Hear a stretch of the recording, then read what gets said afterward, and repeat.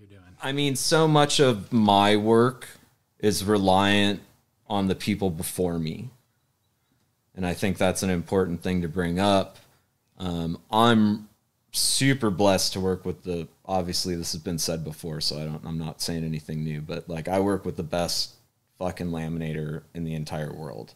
Now, there are a lot of people who are really, really good and talented, but sorry, you can't touch that guy. End of story. What's his name? Alex Villalobos, the Superwolf. Puta madre. Like, the guy is so good. The Superwolf. He is back here today.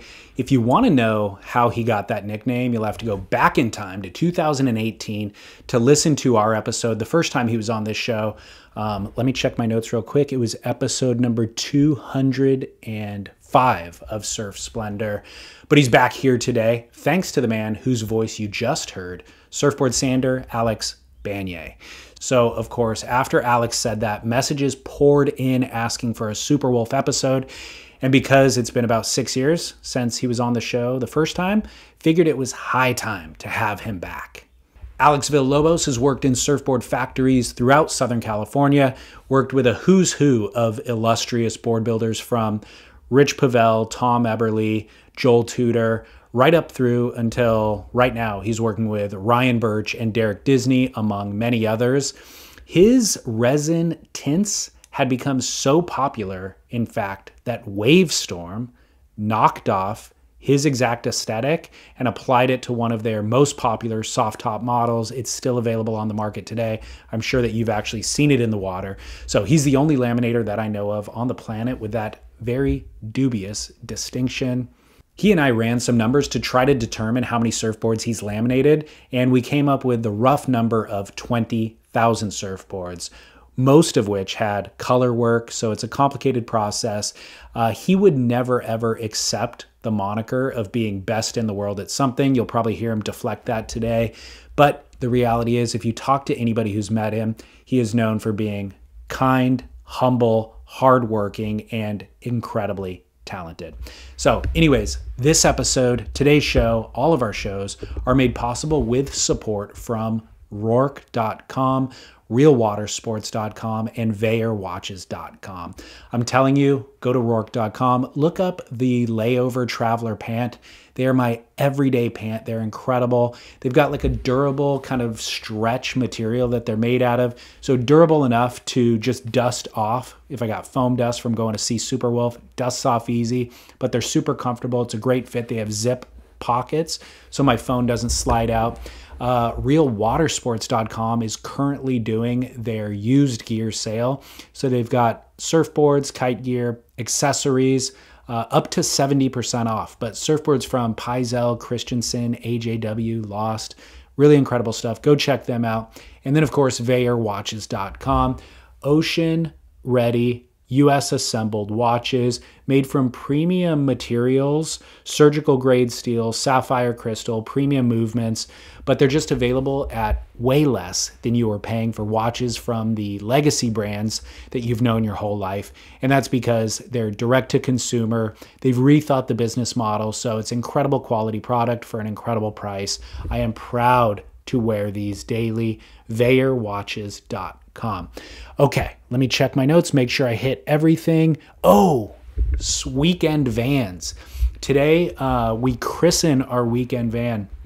Weekendvans.com actually built out a podcast studio for us in a Sprinter van. So they build Sprinter vans. You can order one from them. They will outfit it for you and your family for camping.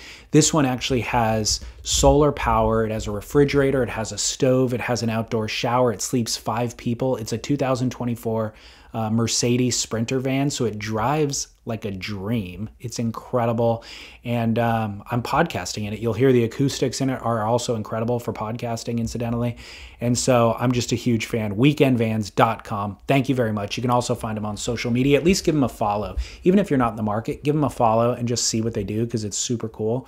And you can also rent it. This van that we have is actually available to rent. They're based in San Diego, but they'll ship you a van no matter where you are. They've shipped them everywhere. So weekendvans.com. Thank you very much. My name is David Scales for Surf Splendor. I hope that you enjoy my conversation with Alex Superwolf, Villalobos. Enjoy. Surf Splendor. Really what I most want to talk to you about, I don't know how much the listeners care about it, but I want to learn about your DJ career, your DJ life. Are you trying to keep it a secret, or no? No. Okay. Do you publish music? Like what? No, yeah, I've never really kept it a secret. I just never really combined the two worlds. You know, Gotcha. they're such two foreign, you know, kind of almost felt Fight Club-ish in a way.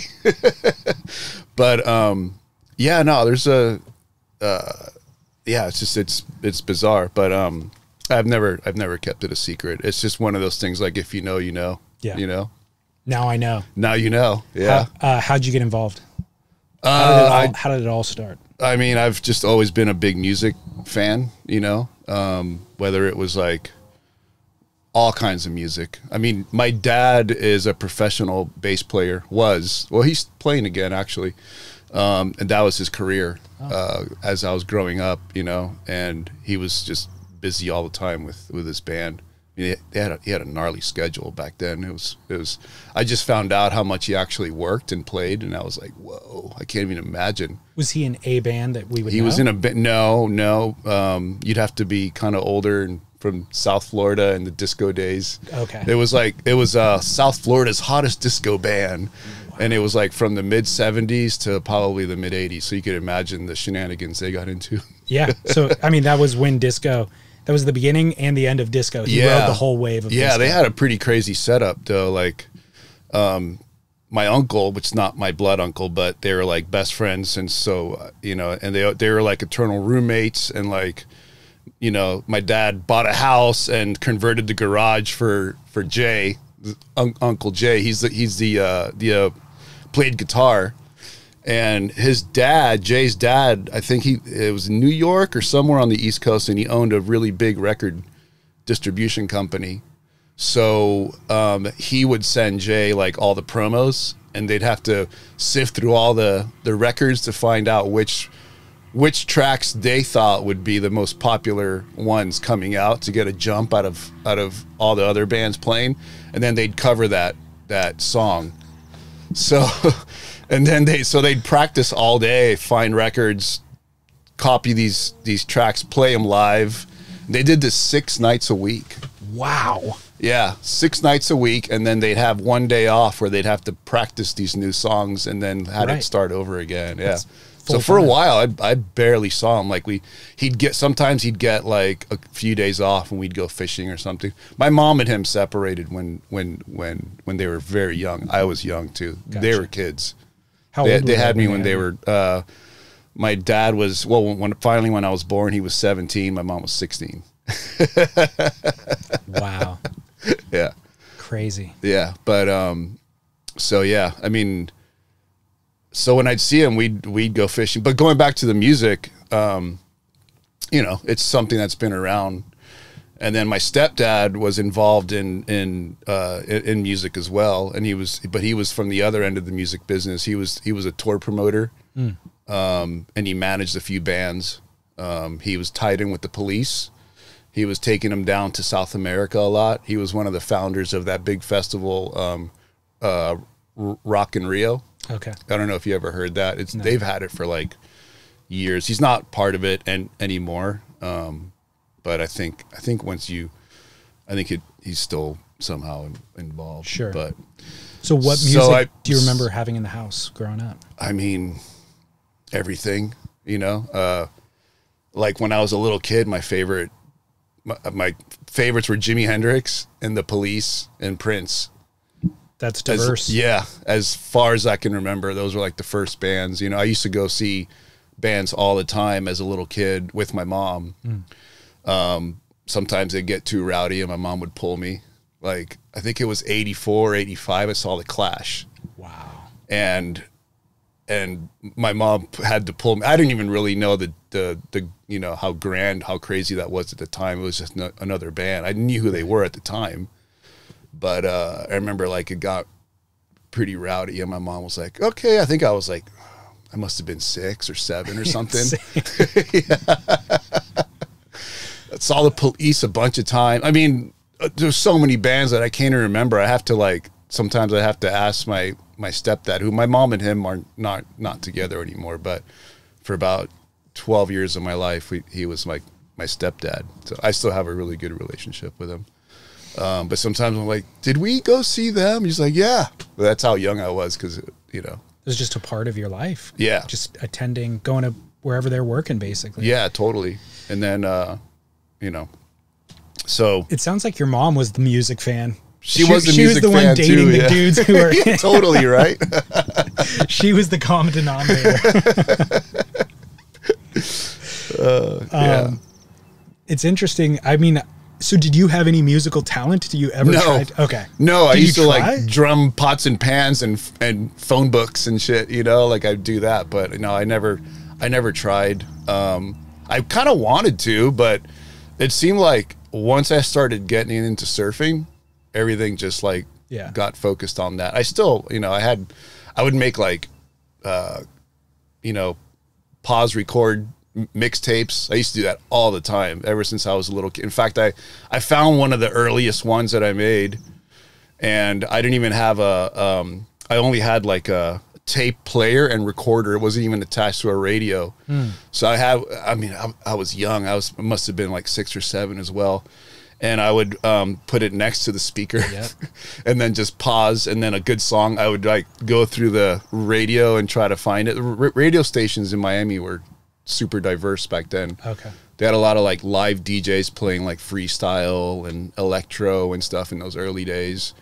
Early rap, you know. Yeah. And then also all like the college station WVUM would play some cool stuff. So it was a matter of like, I would just like surf the dial, you know, and then something cool would be on. It didn't matter if it was halfway through, I'd press record. Okay. So these mixes were like pretty weird, you know. Interesting. But I just found one recently. I don't know where I placed it, but I found it at my my grandma's house. I was like, oh my God, this is pretty funny. I can't believe she still has this. Did you listen back to it? I don't have a tape player. Right. You gotta find somebody with an older car. Yeah, and they'll probably have one. No, I wouldn't mind buying one. You got to be able to find them. Yeah. On Amazon or something. Yeah, they're around. You can get it. I'd be curious to hear what was on it. Yeah, me too. I mean, it would probably spark memories. Probably be like some Egyptian Lover, maybe some Billy Idol, like all across the board, like the stuff that was being played on the radio at the time. And Miami's a melting pot. Yeah, you know, totally. So they would have everything. That sort of formed my musical, you know, world. Definitely that impact at that time. My parents both had a passion for music. My dad is a musician actually as well, and he still plays in a band. I didn't inherit any of that talent but I have a major appreciation for it. Sounds like similar to you. Right. Where it's like those memories from my youth are so crystal clear of Tracy Chapman. Right. You know, like my mom, I remember that first Tracy Chapman record, and my mom, we lived in Long Beach, and she had a record player and playing that, and like it was just, even as a young kid, you know what good music is, I think. Yeah. You know? And that was one that stood out for me. So you didn't have any musical talent, but that ultimately translates to DJing at some point. Yeah. So how does the DJing come about? You know, when I was still in Florida, a good friend of mine, Lance O'Brien, aka Lanso, he was a dance hall reggae DJ, and he was pretty popular around town in that whole area. He still does a lot of events. Maybe you've seen his sticker, Culture Shock. Yeah. Yeah, so that's him. Oh, dude, the reggae guy. Now I totally know who you're talking about. Lance, yeah. He's one of my longtime friends. And his brother, Shay, is one of my best friends who owns Hotel Chancletas in Nicaragua. I've stayed there. So those guys were a big reason why I ended up in San Diego. Them and like a few other guys that were all from the same little speck, you know, South Beach, Miami. So being around Lance and seeing his setup in his bedroom and being surrounded by records and having the accessibility to make, to me it was like, oh wow, you can make mixtapes on the fly with what you want. You don't have to wait on the radio or whatever, or you know, play out, you know, buy LPs or cassettes and then pick the songs you like, and you don't have to do that. You could just boom, boom, boom, do it. Problem was it was so expensive for me that I never really, I wanted to, but it was like, I'd rather buy a surfboard. I'd rather like, you know, that kind of stuff. But it wasn't until about, I'd say like 98, 99, 2000, more 2000, when I met my current wife at the time. She was just my friend, roommate. She had a pair of turntables in her house. And I was like, finally, I get to play and figure this out, you know? And I had already started getting into like more dance music stuff, like drum and bass and like, you know, stuff like that. So that's how I met her, just going out to parties and that whole scene. Started slowly getting into that, which is funny, but, you know, if you think back at the stuff being played on the radio stations in Miami, a lot of it was like 4/4 beats and break beats, but with, you know, like the freestyle coming out in Miami, it was basically like electro with vocals and, or it could be like a, you know, house music with vocals and stuff. I didn't think at the time I liked dance music, but then all of a sudden you're like, you know, you have an experience at a club and whatever, you hear it on a proper sound system and it makes sense. And then all of a sudden you're like, whoa. I mean, in that environment where it's pulsing and it's energy, you appreciate it. Yeah. You're driving in your car, maybe not so much. No, not so much. It sounds annoying. It's just like boom, boom, boom, boom, you know, that's all you hear. So her turntable setup, did it have a recording ability too? So you could actually, I don't know if it did. I didn't. Yeah, I think it might have. But you weren't like creating music and capturing. Not yet. Yeah. Not yet. I just had to learn how to mix records and stuff. You know, I had zero clue how to do it. Yeah. I thought you could like, you know, mix a Wu-Tang Clan record into something else, and didn't even know about like BPMs and all that, and how all that worked. So you learn it on the fly. With a lot of practice, I just kind of absorbed myself into it. At this point, and that was all obviously all in Florida. That was here. Oh, that was here. Yeah, that was moving out here. Oh, okay, gotcha. Yeah, that came, you know, that wasn't in Florida. In Florida, I was going out and starting to go out to clubs. That's kind of what you do in Miami. Yeah, there's a big club culture over there and stuff, and there's a lot of stuff going on. You know, sneaking in the clubs at 18. Yeah. We'll come back to the DJ thing because I want to stay in Florida for a minute, but is that where you discovered surfing? Yes, that's where I learned to surf. Was in Miami? In Miami, yeah. The days that we see on the internet now where it's pumping, obviously, those are few and far between, but what are the waves like normally? You know, if it could be fun. It's just wind slop, you know, most of the time.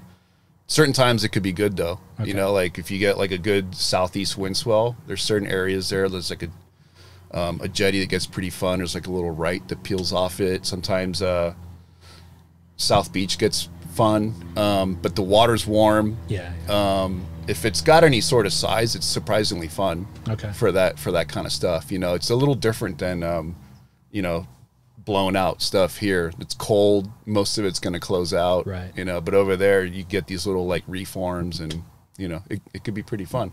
Then it turns on, you know.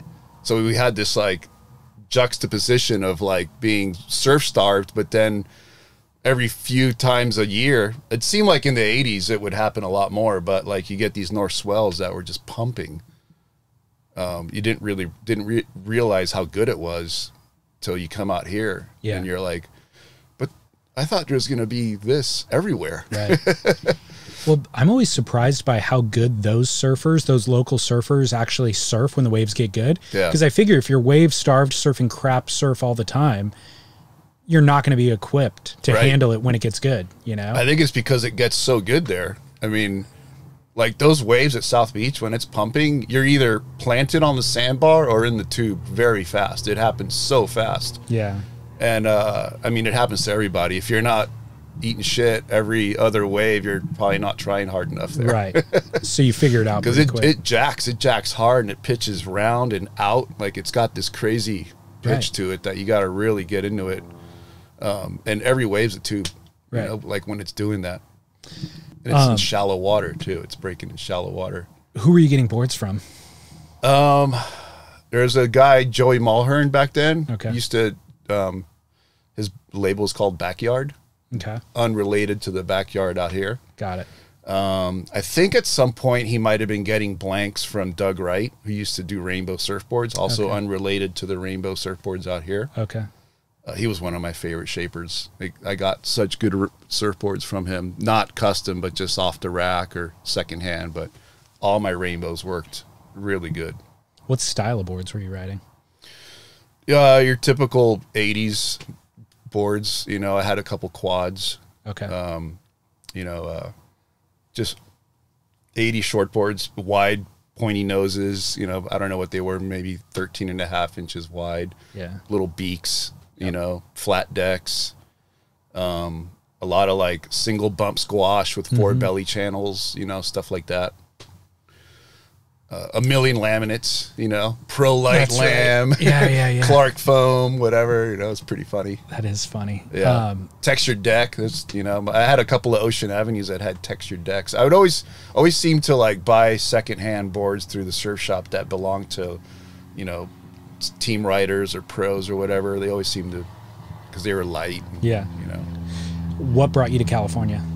Surfing. Okay. Yeah. I mean, at the time, it just seemed like I really wanted to surf as much as I can. And I saw it not really, at the time, I thought like, you know, if I stay in Miami, there's going to be a lot of partying, clubbing involved. Maybe get into some shenanigans with my friends that might land me in jail or something, you know? Because, I mean, South Beach at the time was pretty rough, you know? So some of my friends aren't around it, you know? And others are not doing too well. So, some are doing really good, you know? But it was pretty rough. I felt at the time like there was a window where I'm like, I just want to go surf as much as I can, and that's how and then I had some friends like Shay was living out here. I had a handful of friends. George Salas, he was a photographer. I don't know if you ever heard of him. Worked with Art Brewer for a long time. Okay. Yeah, he lived out here. I had a like a crew of friends. So, how old were you when you made the move? 19. Okay. April of 92. Okay. Yeah. So I was a few months into being 19. The plan was to surf, but what were you going to do for work? Well, I told my parents that I was coming out to go to school. So that they would write you a check? No, so they can support, you know, and be like, cool, you know, they were very supportive. And I did enroll in Mesa College for, you know, I did a few semesters. But the problem is that first couple years, like winter would come around and I was surfing blacks a lot, and it was like 6 foot for like it seemed like a month and a half. It just fired every day. It was like the best waves that I've ever seen in my life. And I ended up like just kind of dropping out or like just falling behind because I'm like, yeah. So, and then I took a break. And then I got a job at this nightclub as a barback. I think wasn't even legal yet to work there, but I did. I worked there for a bit, surfed a bunch. I surfed more than working in that industry than I did working in the surfboard industry. It's true. That's the best gig, the nightlife gig. Because I worked, you know, Thursday, Friday, Saturday. Or if it wasn't that, it was Friday, Saturday, Sunday, or Thursday through Saturday. And I made enough money to like, you know, survive and save a little money, go on trips, and surf the rest of the week. Like nothing but time to surf. Right. So I did that for a while. And then my friend Jimmy was working at Moonlight, and he slid me into the industry. And then after that, I probably should have taken a business class or something in school, but I just went full on into the surf industry after that. And just, I mean, that's what I wanted to do. Did your parents have any hopes or ambitions for what you would do in terms of professionally? I'm sure they wanted to me like, you know, I'm Cuban American, so every Cuban kid is expected to either be a lawyer or a doctor or, you know, so who knows, you know, I mean, I'm sure it was kind of a shock when I went full on into surfing when I was like, you know, already knew like at 15 years old or whatever, you know, I'd been surfing like a year, maybe 2 years, that this is what I was going to do for the rest of my life. It's probably not what your parents want to hear. They're like, what? It's like kind of joining the Hare Krishna cult or something. Like, what do you mean you're going to just surf all day? Totally. You know, you're like, yeah. Why not? Yeah. Well, did that job just happen out of happenstance, or did you have any ambition to actually work with surfboards? Was that part of the goal? I mean, I was interested in it, but more because I just wanted to make myself surfboards and have cheaper surfboards. Yeah. I knew like getting into it would lead to that somehow. I didn't like, you know, I wasn't dreaming of being a shaper or anything. I was like, you know, I'm not good enough to be a pro. Yeah. So what's the next best thing, you know? I guess let's make surfboards. Did you keep your night job, or did that run its course? You know, at the beginning I kind of did, because it was sort of touch and go at first, you know. I didn't know like if I was going to be any good. I had a couple of like rough patches at first where like Peter in Moonlight was like, I don't know if this guy's going to work out, you know, like I was just doing satins, and, you know, it's hard to get into it at an entry level and do the quality that expected from you at Moonlight. Totally. So it was hard. It was a lot of like, you know, doing stuff. And then Sally, Peter's wife, who was QCing, just rejecting most of what you were doing and have to fix it, you know, and then, you know, Jimmy would show me how to fix it or show me what I did wrong. And, you know, and I could tell it was like, hey man, we need someone to, I mean, I'd be in the same situation. I'm like, get this guy out of here. Like, Sure. We need someone now. He needs to be somewhere else, or, you know, but, I you know, they kind of kept me around, and, you know, I guess I started to improve enough to not get fired And to quit your night job. But I ended up quitting my night job. Yeah. The night job is fantastic if you're a surfer, as we stated, but it's not long term, you know, like that late night thing, and then you're around booze all the time, and so you're imbibing, and then it's for a 25-year-old. Maybe you can make it to 30 or something. But I worked in restaurants for a bit, and I did the same thing where it was like I could work 3 days a week, make $200 as a server. So at $600 a week, when you're living at home or your rent is cheap or whatever. I mean, your phone's what, like $15 a month, at the time, split with the roommates? Yeah, exactly. And we go down, so 3 days on, 4 days, you can go down to Baja. Yeah. You could surf wherever. It's the ideal life, but not sustainable. Yeah. So it takes a toll on the body. It kind of prepared me for the hours, at least. Like, it was perfect because I was working a lot of nights. Yeah. So I was used to that. In Moonlight? At Moonlight, yeah. I'd show up at like, you know, 6 o'clock or even 9 o'clock in the summer at night, and I'd work all night long until like 3, 4 in the morning. Wow. I'd come home and sleep, wake up at, you know, 11, noon, go surf all day. Yeah. You know, I had all the time in the world. Yeah. And I'd do it all over again, you know, go. Did you develop a passion for it? Yeah. I mean, once I got into Moonlight, that's all I wanted to do. Okay. It's all I wanted to do is surf and then go straight to Moonlight and, you know, make surfboards and see what I wanted to try to get next. Even though I didn't get too many surfboards, you know, I ended up getting quite a bit, but I, you know, with respect, try not to abuse my privilege of working at Moonlight and having access to all these amazing Channel Islands and stuff at the time, and Bonzers, you know. All those, there were so many boards back then too there. It's crazy. Yeah. So for somebody who actually wanted to get involved in the board building, that is the place you would go to want to get exposed to everything and to work hands-on with icons in the industry. So it's fortunate that that's where your first entry point would have been. Oh yeah, I know. I got super lucky. It's crazy how that worked out. So what was the job that you were hired to do, and then ultimately where did you find the best fit? I got hired to do satins, so wet sand gloss. Wet sand gloss. Yeah. Gotcha. And then my friend Bob Vinny, who I told you about, was the boat driver in Tavarua. He also worked there. So I had 2 friends from Florida that I grew up with, looking up to, that were at Moonlight. He was the hot coater, routed fin boxes, did leash plugs, all that kind of stuff that, you know, in between the sander and the laminator position. He was, I think he might have been going back to the boat to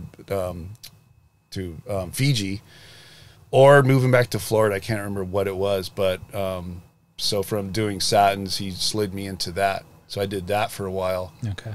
And that was that was where I learned how to work with resin, and that was numbers, because Stuber was doing, you know, an average of 15 a day. Okay. Sometimes more, sometimes less, but pretty much he was on like clockwork, 15, 15, 15, which meant that I still had to do satins, but obviously I couldn't do as many as I was. Okay. So I would do like prep like 5 or 6 satin boards, and then go hot coat, come back, work on the satins a little bit more, then go back and grind my laps, put leash plugs in on boards I got hot coat on the bottom. I'd have to bust those out. And soon after that, I started learning how to put fins on. By this time, the fin guy, Ernie Higgins, I think we talked about it the last podcast, he opened up his own shop.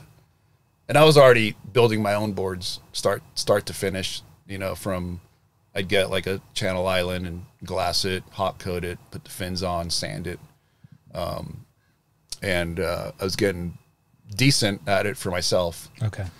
But I wanted to start laminating, because doing satins after surfing all day and lugging that 5,000 RPM machine around, and then hot coating and doing all, I was seeing Stuber like just breeze his way through a day, not knowing that it's just as hard of work, if not harder. But to you, it looked easier. He just made it look like he was effortless with it, you know? So just to clarify for people who may not know exactly what you're talking about, you're using a machine to sand the surfboard. Yeah. Gary's the laminator. So Gary's holding the bucket of resin and a brush. Squeegee. And a squeegee. Right. Just pushing resin through glass. So like, that's what I want to do. Right. But he's still walking 10 miles a day around the surfboard and still using his physical labor. Yeah, no matter and what. your back, and So you wanted to laminate, but obviously he's laminating at Moonlight, so there's not necessarily an opportunity for you there. He gave me a few chances though. Like I started glassing a little bit. They were terrible. Okay. Peter was like, "Nope, no more of this. You can't have this look." You know, same thing. Like they have a quality standard to uphold there. You know, their boards are impeccable. Yeah. So then simultaneously, Ernie opened up a glassing shop, and he was like, "Hey, you want to be my laminator?" You know, and I was like, "Sure," you know. And that's where I really started to learn how to. There was this shop called Progressive Surfboards, and the owner suddenly passed away. I think he had an aneurysm or something. I forget, but they all of a sudden, it was like a glass shop with no head, you know, like, and this whole crew, and Ernie sort of absorbed them. Okay. And one of the things was like, I was like, wait, but am I still your laminator? You know, like there was some pretty legendary guys coming in, like George Larson. He was like a pretty famous like glasser from GNS, and, you know, back, like really, really impeccable guy. And Dave Lott, who's also, you know, pretty solid, really, really good laminator and board builder. And they sort of tuned me up. Okay. You know, they were like, I thought I could glass at that point, you know. They were like, all right, glass this board, let me see what you got. You know, I did it in the evening, and I came back the next day, and it just had tape and notes all over it. Really? This sucks. What is this? And then, you know, I had a few lessons with Dave, and overnight it just changed. Like, all of a sudden I was like, wow, I got this. He taught me a technique that was so simple. Okay. You know, showed me how to cut the glass right, you know. I was cutting glass like the opposite way of how I should be, because I'm kind of weird. Like, I skate regular foot, I surf goofy foot. I do certain things with my left hand, okay, and other things with my right hand. So I was cutting glass like a right-handed person, and he was like, try it the other way. And I was like, oh, this makes sense now. Like, that's so weird. I mean, what we're talking about is fiberglass that's laying over a surfboard and using when a pair of shears. cut the lap out. Why would... I don't understand what would the difference be if you're using one hand versus the other. How do you do it wrong? Because when I was cutting out the free lap going the other way, my lap was all wavy and weird. Oh, okay. I couldn't get a nice cut on it. Okay. And for some reason, when I switched it and went the other way, it was like, then I could control the width of the lap. Like the cadence of your walking? I guess, or maybe my vision with the hand, you know? Interesting. Yeah, it was really weird. Like overnight, it was like, oh, well, thanks for pointing that out. Okay. Interesting. Because he was like, man, okay, have you tried going the other way, using your other? I'm like, no. I mean, I'm still using my right hand, but I'm just going backwards. Interesting. So the only person I ever see do that is Jack Reeves. Okay. He cuts the same direction I do. Yeah. Well, I think Nainoa does too. So I'm glad to hear you mention that. Where would you even see Jack Reeves cutting? You know, like I'm videos now. I didn't realize that till later. That's kind of my point is now we see things everywhere. But like if you're young and you're interested in laminating surfboards and you hear about these iconic guys, maybe you see the finished boards somewhere. Yeah. But was there somewhere that you could learn any of this? I mean, I was learned from watching Stuber do those. And then, but he wasn't really that like, he was like, yeah, here's this and here's that, go for it. And then he'd come in and, yeah, it looks pretty good. But, it, you know, I don't think it was. So you, but I was like competent enough to laminate a surfboard for myself, maybe for a friend. I had a weird technique to do it, you know, from watching him. So I could glass a board already, but when Dave showed me his technique is when it all made sense, you know, and I was like, oh, I'm not so wild in what I'm doing. You know, there's steps involved and it doesn't have to take as long as what I was doing. I was so unpredictable with what I was doing. It was like, yeah. So he sort of like helped me out. Again, I don't want to jump way too far ahead here, but one of the questions, kind of themes that I wanted to discuss with you today is in the interview I did with Alex Banier, he said, like, bar none, I work with the best laminator in the world. Referring to you. Okay, I knew you weren't going to accept the compliment, but I've heard a lot of people say that. When you ask somebody, surfboard shapers or even other laminators, like who are the key guys, your name comes up as being the best. So the theme that I wanted to discuss with you today is being the best in the world at something. Like, I don't talk to a lot of people in my life who are definitively the best in the world at something.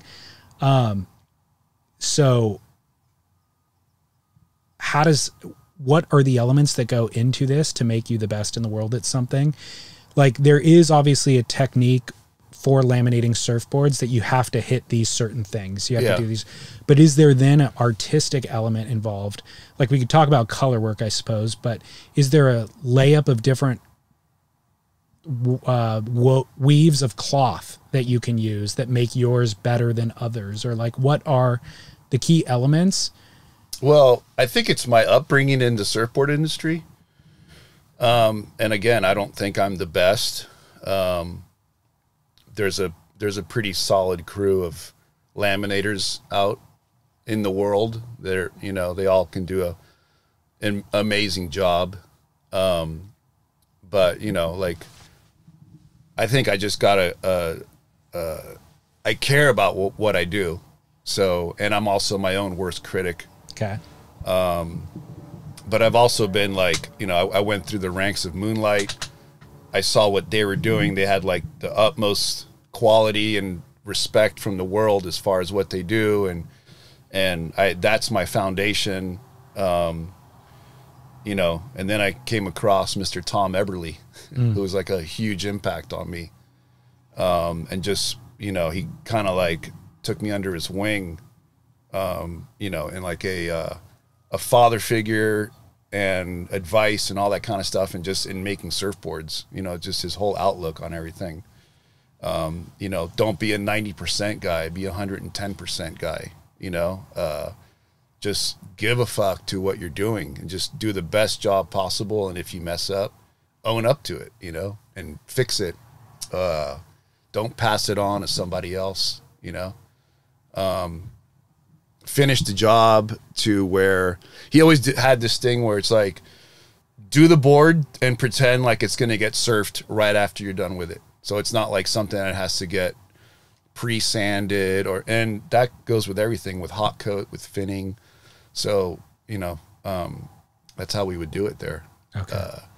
You could literally take a board in the sanding room before it got sanded with glass on fins and go ride it. Really? Because it was already that flat and perfect and nice, you know, and just make everything good so the guy after you has an easier time, which means it's going to come out better and it's going to be a better product at the end of the day. So I just got lucky and got surrounded by really good board builders, starting with Moonlight and Eberly. Eberly's trained so many gnarly people have gone through his ranks. I mean, Greg Martz worked for him. Okay. Bob Hurley was one of his shapers. I mean, I can't even think of all the people that he's that have helped him or that he's helped. And as you know, I mean, you talk to like Jerry Lopez, he's like, man, Tom Eberly's one of the best glassers I've ever had the pleasure of working with and alongside. Wow. Yeah. So he's very highly respected. He would be a great podcast guy if you can get him here. Is he still in Nicaragua? He's in Nicaragua. Would he do it via Zoom? I don't know. He might. Okay. He might. Yeah. All right. That might be pretty cool. So you said you're lucky to have had access and experience, but there's probably a lot of other people who worked under him that didn't become the best in the world at something. Yeah, I don't know about the best in the world. I know you're not going to accept. My point is that I'm curious what it is about you that decided to take it as seriously as you have and put in the number of hours that you have and the number of boards that you have and try to elevate what you're doing. I guess at the time, like, it just seems like surfboards, you know, cosmetically, were just in a weird stagnant period. This was like late 90s. Yeah. It was like a lot of clear boards. Yep. A lot of awful, like, simple airbrush, like bottom color rail spray with a foam pin line on it, you know, sprayed on foam. Or like tribal art. Just awful. Or like, Posca pen art. There wasn't a lot of like really cool stuff anymore. It just seemed so like, I don't know, just. And then the first few tint boards I ever saw were at Moonlight and Abstracts. They were done by Gary, obviously. Gary was working sometimes at Donald's. So this is where this gets tied up together. Donald and Joel were already well into like doing resin color and trying to start it up again. I mean, they had to go find Prindle out because the current guys at Donald's at the time they were super rusty or didn't know how to do tints. So they had to go find Jeff Prindle and, you know, drag him back in and like, hey, this is what we want to do. That's in a nutshell, you know. So what you're explaining is and then when I saw that, you know, when I saw Gary doing that, I was like, oh my God, that's the coolest thing I've ever seen. Like, that's amazing. So, and then I started to hear stories like, oh, that's how everything was. And I'm like, well, why aren't we doing that now? Like, why are we doing all this? Why is it everything so like clear and drabby and like this is so weird. And I had a thing for, you know, single fins, and I just thought how cool it was to have a shop. At the time, it was all glass-ons right before FCS. Yeah. Everything was glass-ons in the shop, and I'm like, wow, a shop with all color and single fin boxes. How amazing is that? Like, how many boards could you do? You know? Yeah. So I had that in my head. I started doing my own boards and tints because Gary had some colors, and I watched him do it, you know, and the first few I did were just horrendous. There's a funny story about one of my favorite Magic 7.2 Sunset boards that Brian Fredrickson shaped me. It was my first attempt at an abstract, and it was like puke green and yellow and orange and some other color. It was awful. I did a inlay on it, and the inlay came out really messy because I think I had some color transfer on the bucket or something. So it was bad. The cut lap was terrible. And then I got a call from Jimmy, who was at the time working at Bain, they were developing the lockbox. It was the early incarnation. I think one board had been done. Okay. They're like, hey, you want to try out this lockbox system on this board? Like, we need a board. I'm like, and they talked to me. I'm like, okay, sure. But Peter was like, that can't leave the shop. It is so bad. So the thing was just laminated. He made me hot coat the deck, sand the deck, and he did a bunch of gloss color on it, and then we glossed it. Oh, so the top of the board's finished. And then the bottom of the board's just laminated, like with the lap still, and it still needs to get hot coated. It's pretty funny. That's hilarious. So it got sent to Bain. They put the boxes in, and then they came back and we finished it. But yeah, that was pretty funny. So when you're explaining the timeline of his surfboard history, like, again, to kind of educate the listener, in the 70s, let's say, there was resin tinted surfboards. Yeah. So those boards are a specific color, but they weren't doing abstracts or anything. They were doing right? some abstracts. Were they? I think it's all been done before. It's in some capacity. Okay. Every time I think something new was developed, I see a picture of something I was like, I mean, if you think about it, that was the main way of coloring surfboards back then. Yeah. There was guys doing it in their backyards and their garages and surf shops all around the planet. Guys were getting... It would make sense that somebody would come up with an abstract at some point. Yeah, exactly. Then Okay. they were doing dips and, splatters and all kinds of stuff with resin, and just playing with stuff, So when you're saying there was no shop at the time that was doing it, and so that was an opportunity for you guys, what is the challenge? I mean, obviously, to me, it just seems like, okay, you got resin, you mix in some tint color with it. Is there more to learn than that? Yeah. Well, at the time, like, the boards that Stuber was doing were kind of like weekend project boards. They'd get in the way of his 15 a day, Gotcha. And I think most shops were like that. Like, they were just so dialed into doing production. I mean, I don't really know at this now. I can't imagine, because it's so like second nature to just tape a board off, tint the color, and do it. But I couldn't do 15 a day complete. There's no way, with all the wait time and the cutting and all. There's a lot of steps involved. Yeah. But it wasn't till Joel decided to start his own company, and he wanted to do nothing but resin color. Okay. And not a lot. There's no. I was already. I'd already bounced from water lines, so I kind of skipped over. I think I talked about that in the last podcast. But I was already at Tom Everly's place, and we hit a slow spot at water lines, and I did some boards at Tom's, and then we got busy again at water lines, and then we hit another slow spot. So I came back to Tom's, and Tom was like, "Hey, if I give you work again, are you going to leave me hanging when your other shop gets busy?" And I was like, "No, man, I'm in." So he gave me the job, and I was there, and we were there. I was there for a little bit, and then simultaneously Joel showed up, like, "Hey, I got a surfboard label, and I want to do all resin color, pin lines, polishes. Can you guys do it? Because a lot of shops are too busy to handle this stuff, And we were like, "Sure, bring it in. Like, what are we talking about?" And he had a lot of work. I mean, it took off. And this was about 2000. Okay. Was that label Surfboards by Joel Tutor? By Joel Tutor. Got it. Yeah, and he basically came up to the hill, which was the hill is Channon, Bain, Fins Unlimited. Dinking was on the other side at the time, and West Coast Glassing, and then all the Shapers stalls at the end where Jim Phillips is, and Hank Bizak was there, Steve Clark, Bill Shrosby, John Keys. All of a sudden, that whole hill was pretty much almost Joel Tutor surfboards. Wow. Because Tony had his shaping machine there, so they were all getting cut there, and then all the eggs and shortboards like fish and stuff like that were getting done at West Coast Glassing, me, and then all the longboards were getting done at Channon. Okay. And we were cranking, like there was so many boards. I think they had 2 laminators. They had Jeff Prindle and Steve Williams at Channon. And then I was doing all the eggs and shorties at Tom's place. So that's where you really started getting experience and all of a sudden with it was like my dream came true. Yeah. I was like, wow, we're doing single fins and it's all color.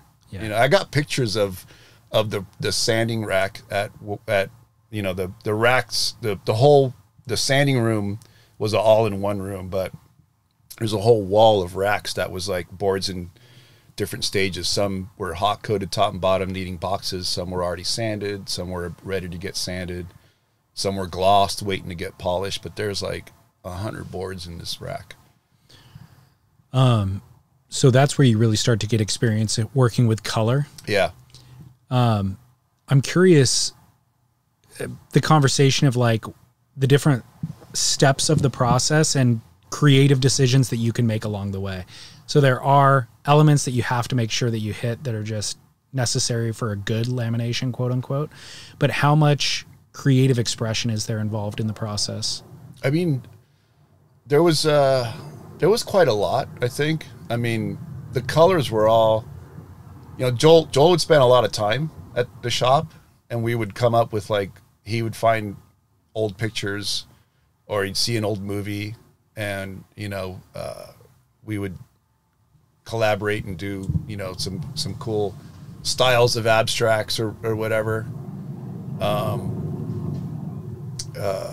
But yeah, I mean, I forgot what my mind wandered off somewhere. No, I'm curious about how much of it is art versus science, basically. And so at what elements in the process are you implementing? I think most of it is science. There's a little bit of art there, but okay. It's a science project to get it to look like that, for sure.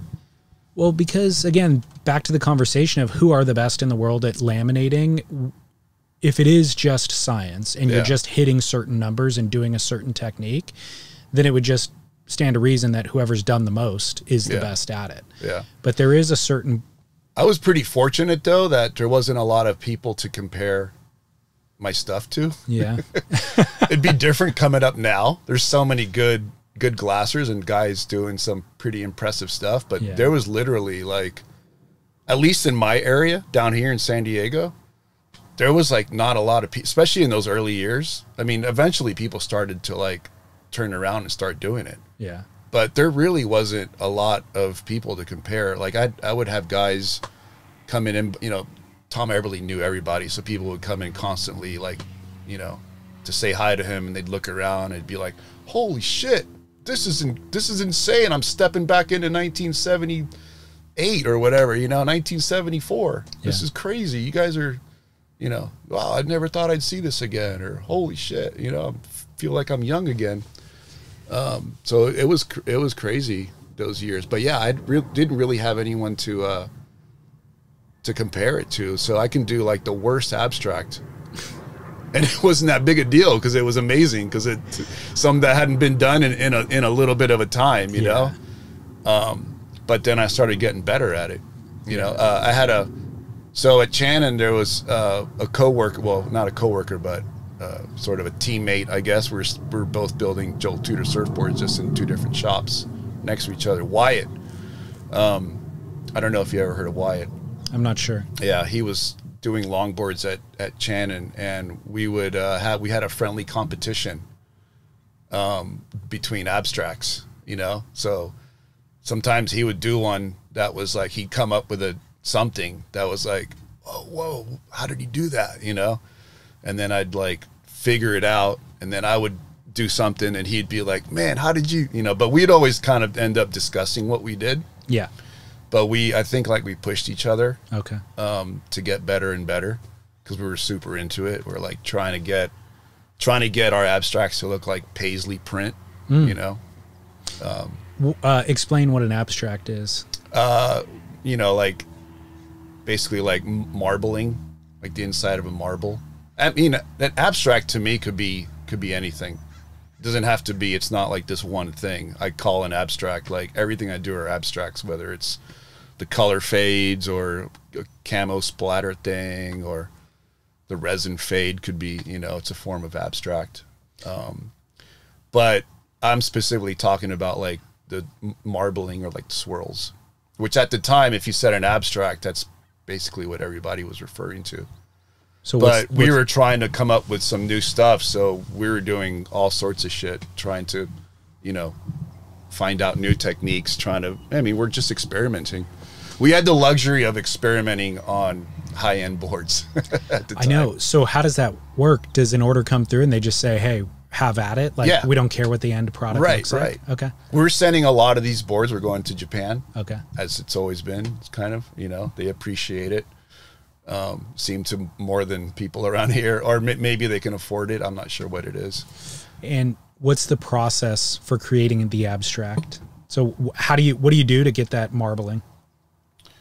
I mean, there's many ways, but you basically just drop a few little different Dixie cups of color into a base color or however, and then just put it on the board. Whatever hits the foam first is going to stay on there. So that's basically the formula. Is your creative work in the dropping into the bucket and mixing, or is it in the pouring of the resin onto the board? Or it's all of it. Okay. Yeah. Yeah. So there isn't a standard way that you have to pour the resin onto the board in order for it to get the best lamination? I mean, there's a way that I do it. That's my standard, but there's many ways to achieve it, you know? And you get a different outcome depending on what that is. They all can be cool. Mm-hmm. Yeah, I mean, the way we do our abstracts was developed. Wyatt and I know as well, we all do the same technique on how to get our abstracts together, but we were all in the same area, the same zone together doing it. So yeah, we were sharing our knowledge. Yeah. Do you remember so one of the aesthetics or styles that you've kind of become associated with is that kind of blended, the stripes, blended stripes, yeah, of color panels, kind of. Joel had a little. Joel had the initial push to that. Okay. Because we were sick of doing, swirls pretty fast for him. He gets pretty bored with stuff pretty quick, and he would look through magazines and stuff like that, and he was like whenever he get personals, he would tell me what he wanted, whether it was like a reverse lamination where you do the top first, and so I'd set the boards up, and then he'd be like, I'm feeling these kind of colors, mix up a bunch of. So this one time he called, he's like, mix like 50 Dixie cups of colors, we're just gonna throw them on vertical, and he brought in with this picture. I think Prindle did some amazing stuff back in the day. Okay. Yeah, and somehow Joel would find these old pictures. I think he was working on Bing boards back then. Like, he was doing some wild stuff. So, and some of those boards, there's still pictures of the first vertical stripe board I did. And the first ones were just random. We just mix a bunch of colors and just ran them down the stringer, not trying to do them neat, just sort of sloppy, abstract-y, sort of in the vein of like Bradley Boobin, those BB colors. I'm not familiar. Okay. Oh, yeah, that's a whole nother thing. Is he a painter? Man, this is a whole nother podcast trying to explain Bradley Boobin. Give me the short version. He had a feature in the Surfers Journal. Just recently? Yeah, like maybe two journals ago. Okay. Yeah. All right, I need to bone up on Yeah. Anyways, that was more in style of like that. And then once I do something for Joel, the orders start coming in, right. do this. So I started doing those, and then all of a sudden it just clicked. I'm like, I could do a rainbow, and then I did the rainbow one, and then that's what kind of clued me into starting to graduate the colors. And then I kind of stayed doing those rainbow ones were pretty popular. And that lasted all the way up to I think it was 2007 or 8 when we kind of hit a big recession. Yep. And then post Clark foam shut down. The blanks were just terrible. It seemed like the high-end surfboard sort of went on hiatus, and then it wasn't until I started met up with Jeff McCallum and I had free reign on a board. I think it might have been a kook box, and I did one. I forget what I did though. I think I might have done a rainbow one, and Jeff was like, "Whoa, that's amazing!" And then Jeff was like, "Could you do that with black, like fading it from white to black or something?" And I'm like, "Yeah." So then we started doing that, and then that got a second life. Yeah. You know, because I hadn't done one in several years. Yeah. But yeah, like Jeff didn't care for the rainbow version of it, but he liked the application and how it looked. And then we just went nuts with starting to fade, you know, certain colors into other colors, and so that's how that came about. Ultimately, Wavestorm Yeah. ends up essentially ripping off your design. Yeah, it's kind of weird, you know. It's just the craziest. I just got cut off by a guy on a Wavestorm, and you know, like that kind of shit started happening. You're like, oh man.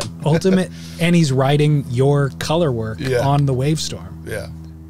How? I mean, what was the moment that epiphany that happened, that you recognized that? And I think someone tagged me on Instagram. Okay. You know, and I was like, wow. I mean, it's blatant. Yeah. It was pretty crazy. I think I even remember the board that they might have either based it off of too. Really? Yeah. I don't know. I mean, it's all, you know, it's so easily like denied, obviously, but it was pretty funny. Yeah, there's no legal recourse. No, there's really. there's nothing. And you didn't even have a copyright on it anyway. Yeah. Like, how can you? You know, like it's not like you can recreate one. Right. They're all like pretty individual, so it's hard to like copyright something. Wavestorms recreated their version. It's a picture. Yeah, that was pretty funny. That just kind of shat on the whole thing. Did it eliminate that aesthetic from? Not really. I mean, maybe doing that rainbow one, you know, like that specific one sort of did. Yeah. At the same time, but somehow Birch did a rainbow and kind of brought it back too. Did he? So many rainbows on Birch boards. It's crazy. But it's more in the style he did on the Psychic Migration board. Yeah. Well, the in a way, it does validate your work.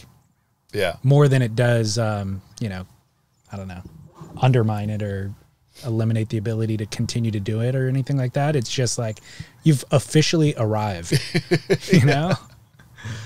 So would have been nice to get some sort of royalty off it or something, but it's like we said, it's so hard to. Yeah. Who knows? I mean, there could be a chance where, I mean, it's not like I invented, you know, blending one color into another, right? But, no, that's true. But you have become associated with a certain style, right? And that's one of them, you know. Yeah. So yeah.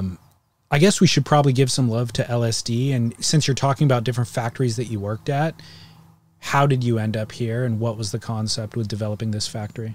Well, this is just a continuation. I mean, I feel like I'm still, you know, different shop, but almost the same boards that I've been doing since West Coast Glassing, like Joel Tutor boards and everything that falls under that umbrella, or that his influence as, you know.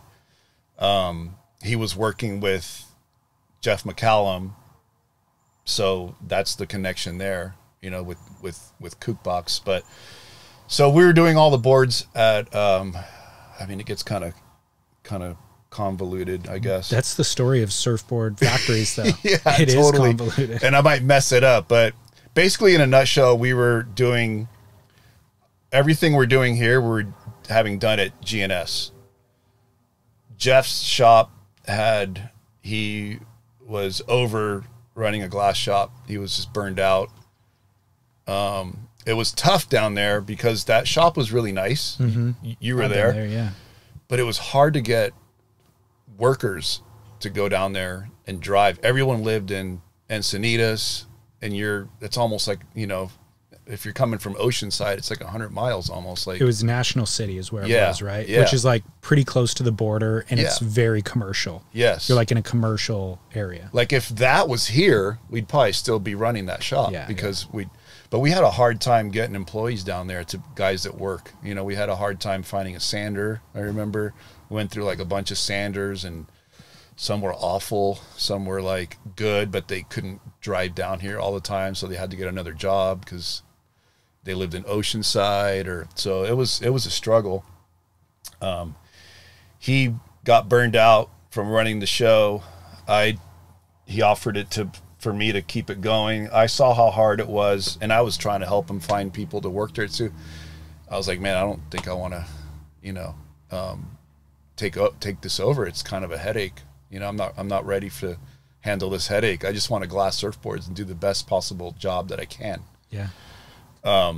So he closed it. We moved everything to GNS, and at the time it was perfect. They absorbed us perfectly. And when it would slow down on our end, I would help them doing GNSs, but they had an existing crew. But we fit.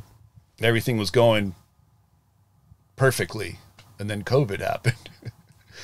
And then things just went nuclear, you know? Like, not only did they get busy, but we got even busier, and then all of a sudden, like, we're too busy to get anything done.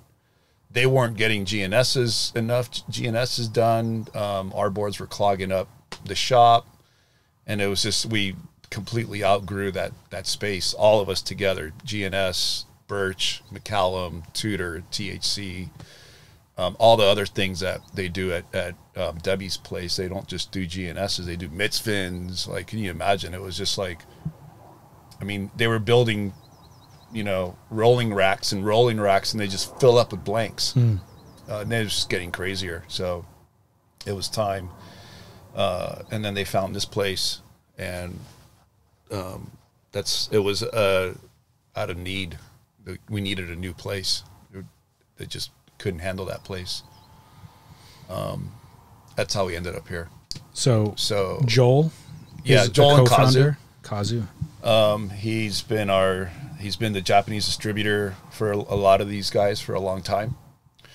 So he just kind of like invested in a glass shop, and kind of put everything under one roof. Got it. So yeah, that's how we ended up here. So in a way, it's like familiar boards for me. Yeah. You know. Lamination San Diego is the name of the business.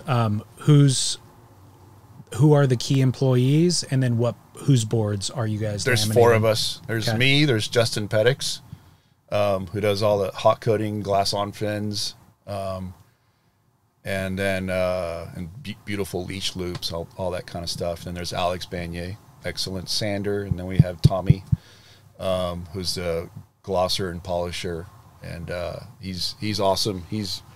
He went from never working in a shop to this is his first gig, and he's doing excellent glosses and polishes, which is polishing is like one of the gnarliest jobs. Yeah. It's hard. Yeah. He's pretty good at it. Yeah. Okay, I give him props. Good. And so we have a really tight crew. Wade was backing us up when we were busy. Larry Crow was coming in doing pin lines too. But yeah, since it's slowed down, it's gone down to just the 4 of us. And so we're doing surfboards by Joel Tutor, THC, Jeff McCallum, Ryan Birch, Derek Disney, and then Benny from Hermosa Surf Shop in Bird Rock. Yep. We're doing his, and he's building Rich Pavel surfboards through his shop. So we're doing those too. Got it. Yeah. You said that when things were busy and things aren't as busy anymore. No, they've leveled off. Also, there's like something was going on in Japan where the yen, the difference between the yen and the dollar was pretty big. Yeah. A lot of guys, like most of the stuff we do, majority was going straight to Japan. Yeah. And it kind of, that got us through a lot of that. Like for the last 20 years, I've never really slowed down because everything was always, so if the industry here would slow down, we'd still be busy. Yeah. Because Japan was just hot. This is the first time in a long time that I've seen it this bad. And a lot of guys, like Josh Hall was saying too, like his Japan orders, and he was like mainly Japan too. And he took a big hit. So that's kind of what really slowed us down. Not only leveling off after the COVID buzz of surfboards wears off, that really kind of got, it hit us. So now we're just I think it's starting to pick up a little bit. Yeah. But we're just kind of transitioning into like maybe not so being focused on Japan until that starts up again. I think that's a good thing. Yeah. Diversify. They've been a phenomenal customer as a nation for a very long time, but it's risky to keep all the eggs in one basket. Totally. But the good news is for listeners is like for any of these board builders that you're mentioning who you couldn't get a surfboard from 5 years ago, you might now be able to get a surfboard from them. Yeah, so start reaching out, and that wait list is dropped. So now's the time. Actually. We have a little room too, if anyone out there wants to get their boards glassed, it's a good time to bring it in now. Perfect. Hit us up. Okay, good. Joel, Good. But yeah, I mean, for the longest time, I hear people, or this past year, they'd be like, "Yeah, I want to get you guys to glass some boards, but I heard you guys are so busy, or you're super exclusive." And we're like, "Not really. We can do your boards." All right, good. We're a little pricier than most places, but we can do a pretty decent job on your stuff. Exactly. Yeah. I'm curious if you, given that you have access to all these incredible shapers, do you know, or can you think of the best surfboard that you've ever ridden, or your favorite board that you've ever had, or maybe a couple of them? I've had a lot of them. My favorite boards they're all in my garage. They end up just beat to hell, and it's just a shell of what they used to be, but that's kind of what happens to a magic board, right? Yeah. Tom Everly made me a lot of magic boards. A lot. Like some of my most favorite. Jeff McCallum made me a few. Stu Kenson made me one in particular that I loved. What kind of board? The Stu? Yeah. It was the first single fin I ever rode. So it must have been like 2000 when we started making surfboards by Joel Tutor. Yeah. And it was like a 6/8 diamond tail. And that was my first introduction to actually riding like a proper single fin. That was really cool. It was a 6/8. It felt like a 7/6 at the time. Okay. Now I couldn't even ride a 6/8. Yeah. Now I'd feel like too small. Right. Eb made me some really good, because he has the whole. Not only did he shape lightning bolts, he did all the hot stuffs on the mainland. So he had all those amazing Wayne Bartholomew templates. They had some really cool, like early '80s single fins. There was one board and model in particular, the Rabbit model, but there was two. There was three maybe. I think there was a twin fin, a thruster, and a single fin. The single fin one was one of my favorite designs. It was like a stubby squash tail kind of thing. Single fin, rode so good. At the time, I was living in LA, so I was surfing a lot of Zuma and Ventura, and it was perfect for the beach breaks up there. Okay. At least I'd like to think it was, because those were made for like Duranbah. Interesting. So maybe because of that, they were like working good for me at beach breaks. Yeah. When I moved back down here, that board in particular didn't work too well at the reefs. Yeah. I had to get something a little longer. Whose boards are you currently riding? I got a Alex Lopez, the one I was telling you about earlier, which is pretty cool. It's like a hybrid, like single fin outline, but it's a thruster. I'm back on thrusters. Okay. And then I got a thruster version of Derek Disney's Midzer design, which is like a wide point forward. I wouldn't say it's an egg. I mean, I guess it's a mid-length, right? It's in that middle length, like it's a 7.5 or 7.6, but it's kind of like an egg that's sort of, or got like a 70 single fin somewhere in there, stretched out in places. It's got a wide point forward, pulled in tail. The nose isn't round; it comes to a point. Oh, it does. Okay. But it's a full board, so yeah, it's good for like when the waves are smaller, or if I'm surfing, somewhere like the cliffs or something like that. The Midzer refers to the little side bite fins. They're twinsers, but I have mine as a thruster setup. Oh, you do? Okay. Yeah. I also got, I don't know what he calls it, but he makes a single fin version of it that I liked a lot too. He's the side bite keels that he's putting on are glass-ons, but then he leaves the boxes available for the other fin. Yeah. So you can swap. But he's got a fin that goes with it. Oh, he does. Okay. Yeah. He's gotten really popular. Yeah. It's great surfer. That helps for sure. Like, but disgustingly good surfer. Really good surfer, but that style of board, I guess you're right. There are references to a lot of other boards that exist, but it is pretty unique in and of itself. So yeah, he's got a cool thing going on. Yeah, he does. The Alex Lopez, did you laminate that board? Yeah. Oh, okay. Yeah. I didn't hear his name mentioned when you were talking about boards that come through the shop, so I didn't know if maybe he got that done elsewhere. Yeah, no. We glassed a few of them here. Okay. Sometimes he'll bring us a batch. Yeah. I think he uses Golden State or something. Those guys are cool too. Brian's I remember Brian from when I worked at Pure Glass for about a year or two. Gotcha. Yeah. You've worked everywhere. I've spent some time around. I didn't know you worked at Pure Glass. Yeah, when it was in their original location, I think. That's funny. Yeah, I was doing Dano. I got hired there to do Danos. Okay. So I was living in we were living in LA. I spent like a total of like maybe 8 years living in Los Angeles, two different times. Yeah. But I was driving. I was working in the Hill, and I'd do like 16 or 20 boards in like 2.5 days, just power.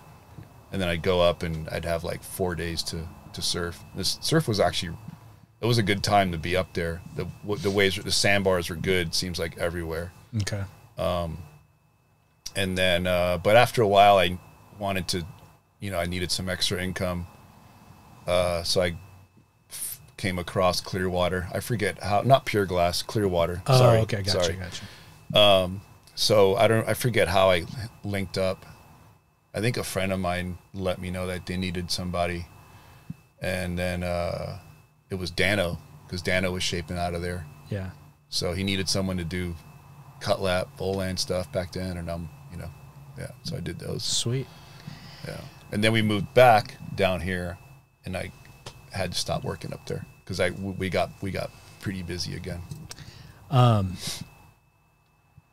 How's the kind of ongoing conversation that we've been having over the last year or two is about the economics of board building and whether or not you can afford to live near the coast and also work near the coast in this environment. Yeah.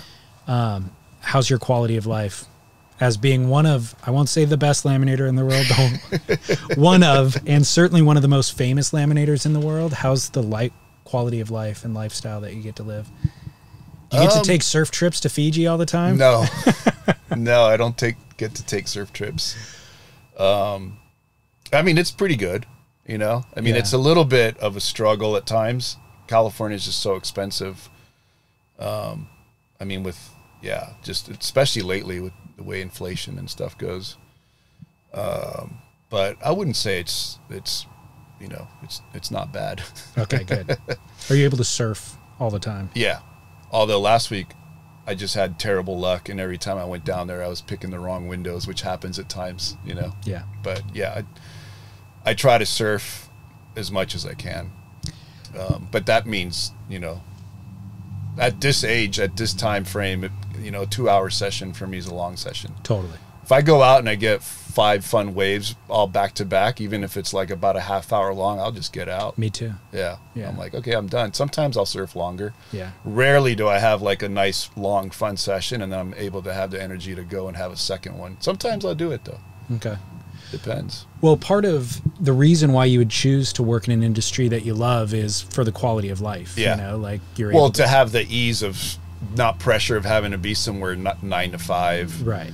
But at the same time, I kind of still do, because I have a responsibility of 4 guys behind me, and they're depending on me to work. Right. So at some point, the funny thing is, like, when you're single, you have all day to surf and you have all night to work. Yep. But then if you're like a normal person or something, you end up getting a partner and you get married, and then all of a sudden, you can't really surf all day and then go straight to work and work all night. Like, you gotta start sharing some time with your lovely wife. Then all of a sudden you're like, your surf times, you start getting windows, but if you get good at your tide windows and all that, you could still get by, but sometimes it works against you. Yeah. So yeah, I tell all the guys that are in their 20s, like, dude, take advantage now, because it's not this easy.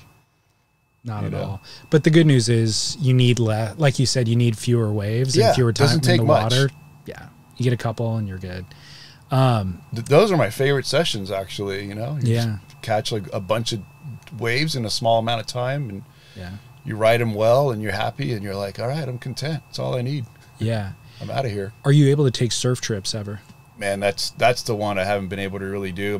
My surf trips seem to be, for one, it's hard. It depends on the time of year, though. But like right now, it's kind of hard because that would mean who's going to laminate. You know, sometimes I'm a prison of your own like success, I guess, or your own, I've like dug myself into this thing because like a lot of guys get to travel to go shape, and I would love to do that, but who's gonna cover for me when I'm gone? Right. Like, it's hard to find people. I mean, I had Angelo come out and he covered for me. I was about to go on like a 3.5 week trip to Europe. That wasn't a surf trip though. That was more of like music. Oh, okay. DJ stuff, and not to go play, but just, the scene over there is really cool as far as, anyways. But I ended up breaking my ankle like a week before our trip. And so that sucked. What was my point? So getting somebody to fill your spot. Oh, yeah. So it's really hard to go on trips. I would like to. I mean, the last real trip I went to was a work trip. We went to, and that was, I'm embarrassed to say, it was 2012. We went to Bali to go work at, Deos. Yeah. Got to surf a lot there, though. Yeah. That was really the last trip. Other than that, I've taken a few trips, but, they've been more like cultural city trip. We went to Japan. For work? Yeah. Yeah. Well, for LSD. It was an LSD party, but then after that, like, it was just me and Anna in Tokyo, just having the raddest time ever. Sweet. Yeah. Good. So, I mean, I've taken a lot of trips, but I haven't taken many surf trips. It just gets harder and harder. Yeah. I personally feel to manage my time as I get older, And victim of your own success. Like for me with the podcast, as it grows, it's hard to delegate out roles. You know? Like I feel the same thing you feel about, I need the weekly production to maintain, but I don't feel confident enough to hand any of it off to anybody else. Yeah. To think that they'll maintain the same. Oh, I could hand it off. There's not a lot of people because they're busy at their shop. Yeah. So it's like right now it's everyone's stretched out pretty thin. So do you have anybody coming through the shop who would want to learn the craft? I had a kid, but it got slow enough to where it didn't make sense, and at the same time I have to make a living too. Yeah. So hopefully when it picks up again, I don't mind teaching people. You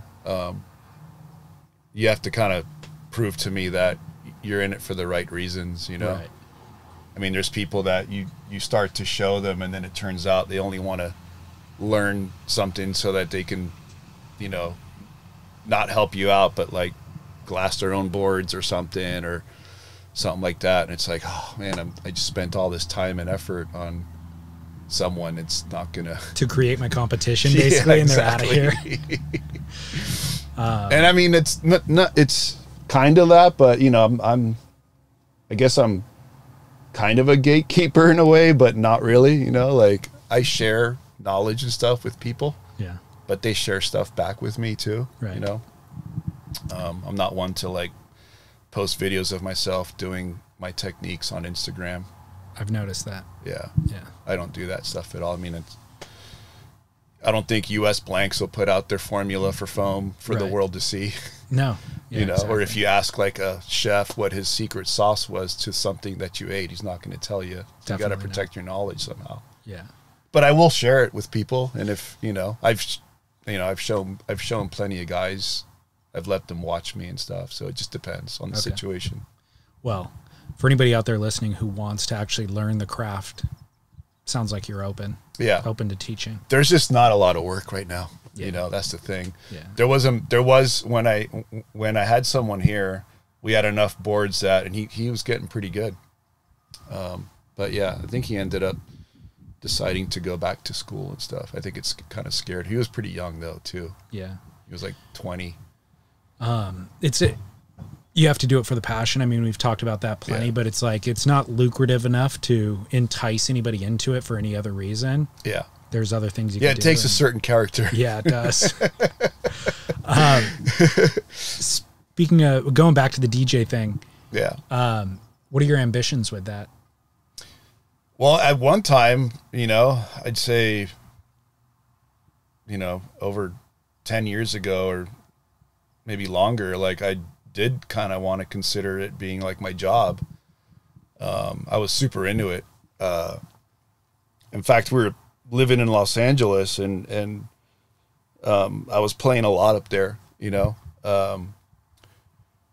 But I've always approached it as like a fun thing, and I never really had a professional mind for it. Like I hated the whole aspect of being a DJ, but I love to play records and I love collecting music and buying music and I love all that. I just hated the whole like promoting yourself and the press shots and all that stupid shit.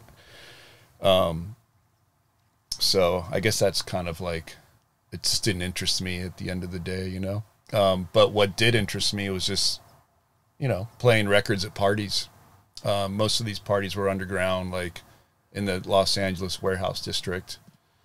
You know, small, you know, I wasn't like Coachella or any of those big parties at all. You know, it was like super underground, 200, 300, 400, 500 people max parties, areas you wouldn't want to go walk around in unless you're inside the party. Right.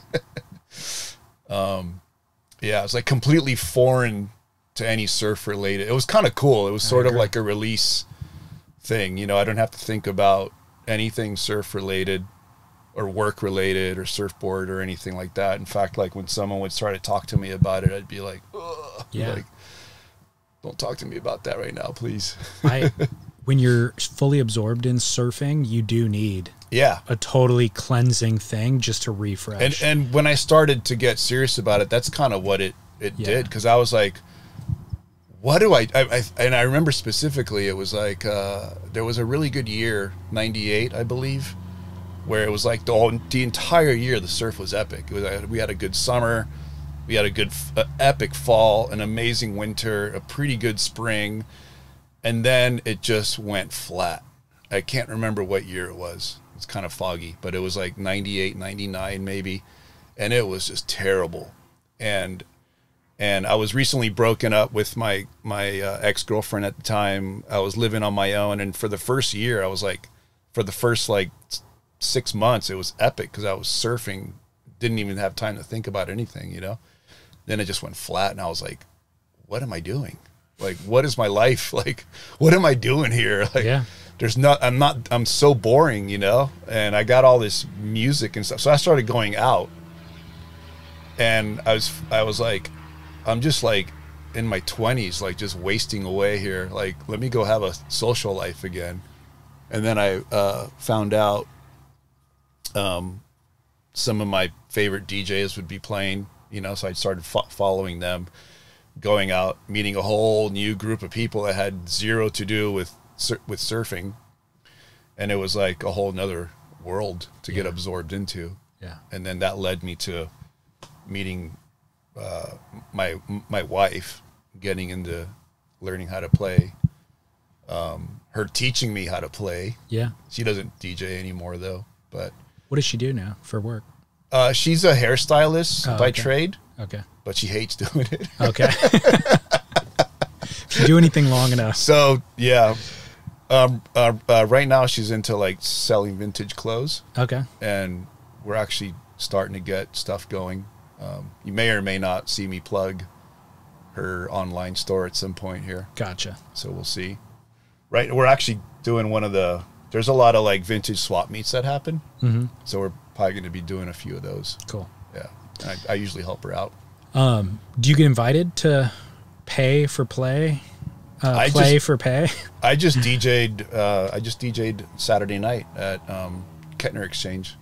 Oh, so yeah. I still do those, but I saw that. Yeah. Those are like kind of unpromoted. It's just, you're part of the staff. Yeah. Like I feel like I'm part of the staff there. It's not like something that you're going to, it turns into a little event at the end of the night, you know, but you take people from like having dinner, and then the restaurant closes and the bar stays open, and usually there's like a little tiny dance floor. Yeah.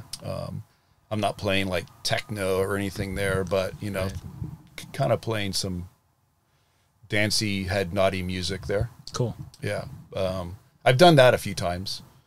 So I sort of like, it seems like once COVID hit, I sort of stopped playing out at parties, and I'm 51, you know, like I got no business like that. That's a hard life as well. You know, you're basically living a rock and roll lifestyle, you know, instead of guitars and long hair, it's bass bins and late nights into the wee hours, you know? Totally. In fact, a lot of my gigs were like closing out a rave, and I wouldn't start playing till like 5, 6 in the morning, but I would sleep early and then wake up at 3 in the morning, go through a 24-hour Starbucks drive-through, and then drive up to LA, play a party, you know? When you start at 3 or 4 or 5 in the morning, how late do you play? Oh, a few hours. So, I mean, some can go till like late morning. Wow. I'm so not cut out for that lifestyle. Yeah. I mean, yeah, I did it for a long time. Yeah. Yeah. Wild. Final question is same question I asked you last time we chatted, which is, what kind of surfboard would you order now? If you were to order something from someone. From any time period? Sure. Yeah. I would love to get another like Doug Wright rainbow surfboard, because he retired from shaping. And I always thought that like Florida shortboard shapers, like those boards worked insane. Interesting. Yeah, like Ricky Carroll and Rich Price and Jeff Klugel, Greg Lower, Doug Wright, all made amazing shortboards. I mean, they're all great shapers, but yeah, I loved how all those boards look. Every time I see one now, just hold it. I don't know if I could ride a shortboard anymore like that, but I would love to get a Doug Wright. He made him some magic boards. I love that style of board. Yeah. That 80s thruster wide. Or the 80s quads. Those I never quads had worked any, really but good. yeah. I mean, I didn't like quads back then. They always felt really loose because of the way the fin placements were. Yeah.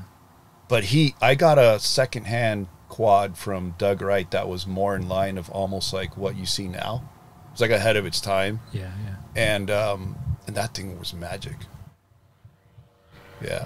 I love, I remember I bought it off an older friend who was probably he was an adult. I was 15 or something, 16. He was about to go do a jail stint for cocaine. So it was a brand new rainbow. Yeah, that was a magic board. That was my first magic board. Was it? Yeah. I felt like I learned a lot on that board. Yeah. And then I got a few magic boards from Joey from Backyard Surfboards. Mm-hmm. Yeah, I'd probably get a Doug Wright. That's a great call. Yeah. Do you document every board that you laminate now? No. Do you wish that you would have at some point? Maybe that would just take a lot of space in my phone. Yeah. And like pictures. Yeah, take organizational, I mean, we did so many boards on the hill too. It'd be cool to get some pictures of those, because those I've got in my memory bank, and that's not working too well. Exactly. That's what I was thinking about it, is as you were telling your story. And a lot of those end up in Japan too. Most of those ended up over there. It would just be so worth, from a history standpoint, it'd be so worth having a catalog of. Do you have any idea how many boards you've laminated? No, I mean, you can maybe do the math. Like, I have no idea. I guess give or take 20 a week. I mean, at some point I was doing a lot more. Yeah. All color, you know, I mean, all like resin color, but just go by average 20 a week since about 2000, with maybe about a year and a half break. But I don't know. I guess do the math on that. Yeah, I'd have to do it after the fact. And Can't do it in my I head. really only take about like, you know, Christmas, the week of Christmas off. Mm-hmm. Maybe the occasional surf trip, especially back then. Yeah.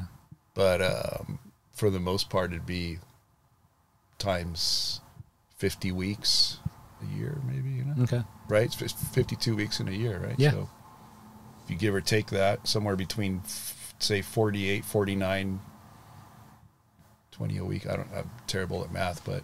Times 20 easy. years. Yeah. 24 years. Yeah. Yeah.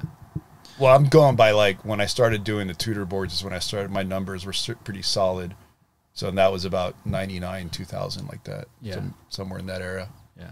And it hasn't slowed down really since. Right. You know? Right now, it's the first time how you see the shop. Yeah. Well, try to enjoy some time off.